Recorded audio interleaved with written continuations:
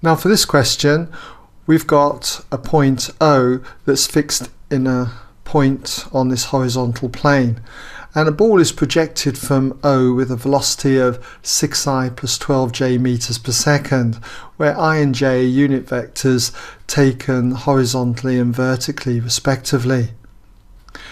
And we're told that this ball passes through a point A at a time t seconds. Let's just mark in that that time that it passes through there is at t seconds. And the point B is a point on this horizontal plane vertically below A in such a way that the distance OB equals twice the distance AB. And we've got to find the value of t. Now you'll notice that I've marked in the acceleration due to gravity as well. That acts vertically downwards. And when we do questions on projectiles, we normally have to consider the horizontal motion and the vertical motion separately. So how am I going to get this value t? Well, first of all, I'd want to say that OB equals twice this distance AB, because that's what we're given. So let's suppose AB is, say, a distance h. Then OB would be a distance 2h. Now, in order to get that time then, I'm going to need to consider the horizontal motion so that I can get access to this value of h. So we do that by splitting our velocity into two components. Well, we know the horizontal component is 6 meters per second and the vertical component will be 12 meters per second. So we start by considering the horizontal motion. So we'll just say consider horizontal motion.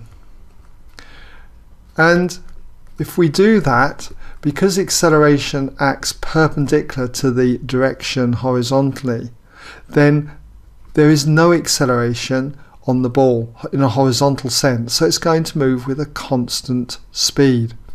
That speed then is going to be, which we'll call u if you like, that speed is going to be 6 units, 6 meters per second. And what else do we know? Well, we know the distance it travels is 2h, so we could call that s as 2h. And the equation that we use, because it's going with constant speed, is going to be essentially the distance s equals u times t, the speed times the time. So if we fill this in now, we've got that therefore s is 2h and it equals u, 6 times t. So you can see that h, let's just put it in, if we divide both sides by 2, h equals 3t. And we can use this value now when we consider the vertical motion. So let's consider the vertical motion over here. Consider the vertical motion. Now, when we're dealing with vertical motion, because there is this acceleration due to gravity acting on the ball, then we've got to use a Suvat-based equation. S for displacement, U for initial velocity, V for final velocity, A for acceleration, and T for time. And we need a positive sense. And in the usual way, if you look at the pointer projection, take the initial projection upwards as positive, okay? So we'll take that upwards.